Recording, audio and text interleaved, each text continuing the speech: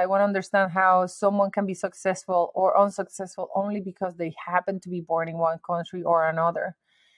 Recently, I started thinking a lot about, since I moved to America, about values and driving principles that create a national consciousness and the collective consciousness, for example, of America, that is so very different to what I understand and what I was used to. So I started looking at those questions about like what are the basic principles and values that make a nation great, and how long, when those values are so unstable, can that leadership last?